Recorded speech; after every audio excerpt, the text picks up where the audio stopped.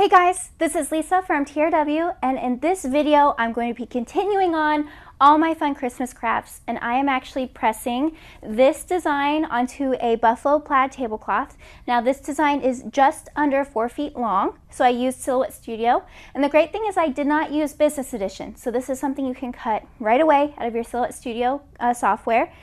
And I pressed this using my craft press, my 9x12 pink craft press. So a fun video where you can use whatever materials you have or whatever equipment you have to get something cool and awesome done.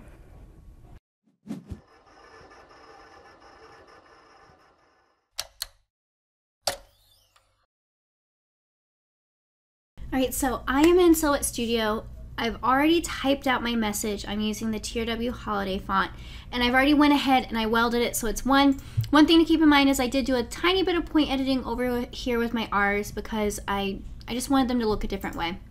So what I did is I took each word and I kept it on its own. I wanted my overall design to be about 48 inches wide. I want a really big design on my tablecloth. But here's the thing, my design is only about 6.5 inches tall. So there are a couple problems with that. If I were to jump over and use our Graphtec cutter, which is our 24-inch cutter, I'm going to be cutting up 4 feet of vinyl, but then I'm going to be having about 6 inches left over of all of that. So really, I'm wasting about 2 feet of vinyl when I do that. So what I'm going to do is I'm going to break apart the design, cut it on 1-foot sections of glitter, and then I will piece it together on my tablecloth. So you can see I have them all set like this. I'm going to kind of move these out of the way. And so the first thing I'm going to do is I'm going to set up my page to be the correct size.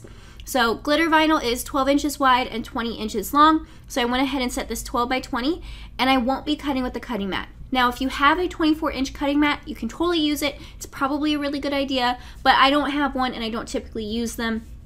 So I'm going to go ahead and set it up like this.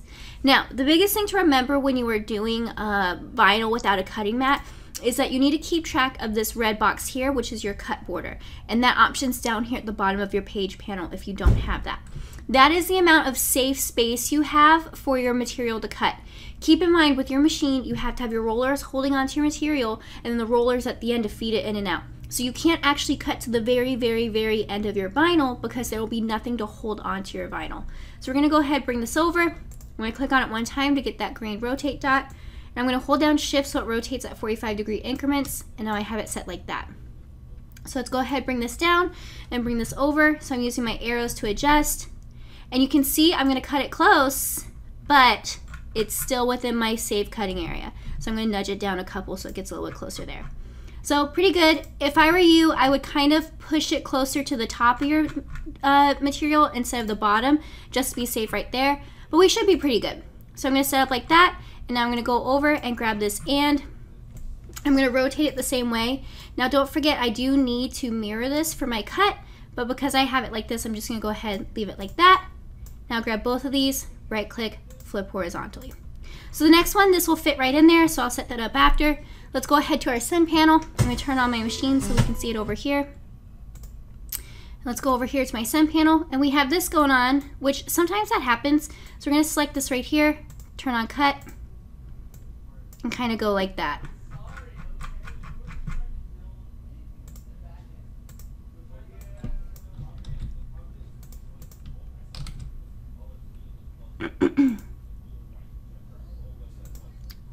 So you can see it went kind of weird. What I did is I just copied it and opened it into a new work area. So let's go over here. Let's go ahead and load my material, and then we're going to cut. And then after that, I'm just going to load my next one and cut it. So I will see you once I'm all cut, and we will weed this. So I have my tablecloth laid out. So this is an 8-foot table. This is actually bigger than the table I'm really going to put this on. So you can see it's a little bit short, but that's okay. It's, again, like I said, longer than I was going to put it on. Now the great thing about getting these new tablecloths is these folds actually give me a good indicator of where the middle is. So I went ahead and placed this on here. We have our 3 separate pieces. Now this tablecloth is from Hobby Lobby.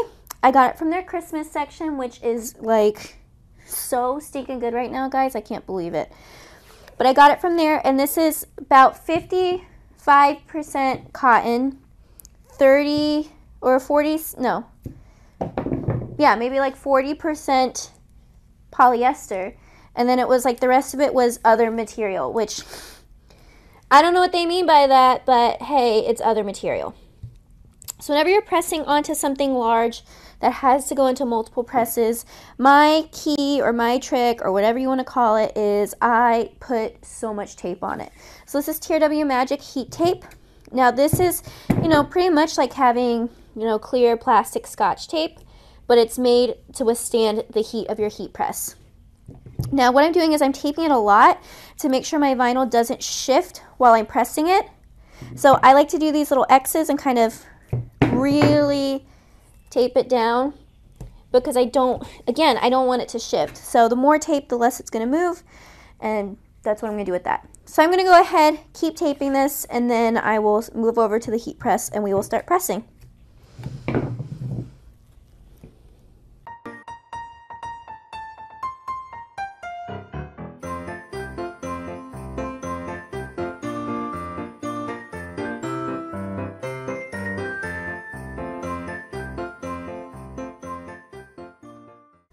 Okay guys, I put a lot of tape on this, but honestly, I don't want my design to move. And really, the cost of heat tape is very small.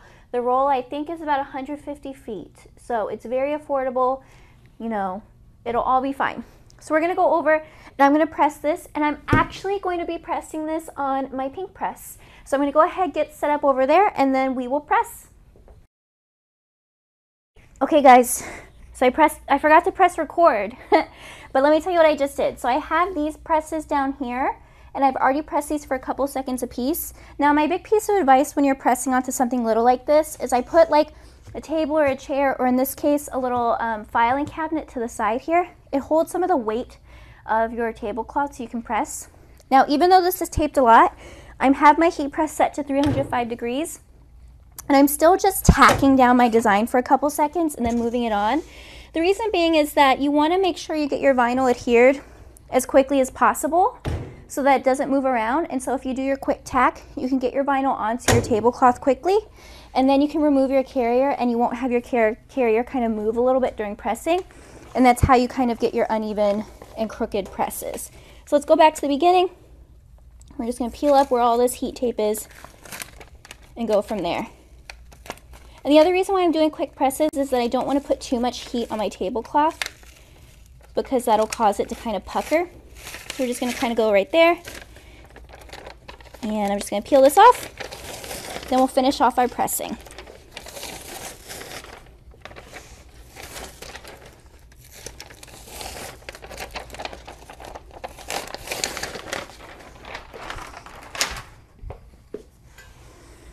All right, so now we're all good. I'm basically taking my tablecloth, folding it over a little bit so I can press it easily over there. And now I'm just going to do the rest of these for about 5 to 6 seconds.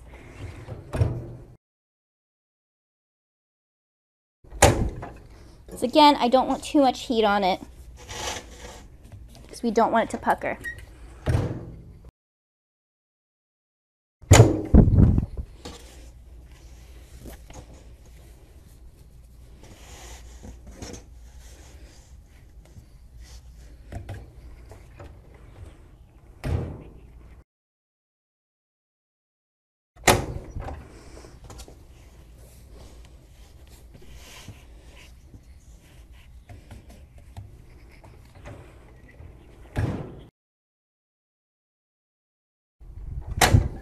All right, so we got all of our presses done. I'm going to jump up and show you this whole thing. So that is my finished product. So not too hard, super simple. Now the key to doing these big designs and multiple presses is that you want to make sure you're taping it down to keep it in place. Now again, if you missed earlier, this tablecloth is from Hobby Lobby. I used the 50% off Christmas sale to get it, but really, really cool. I think it's going to look nice on my table for Christmas time, and it's a fun way to use glitter vinyl with the so popular buffalo plaid pattern. So if you like this video, don't forget to give us a thumbs up. If you want to see more videos and lots more Christmas crafts, make sure you hit that subscribe button. We're uploading all the time.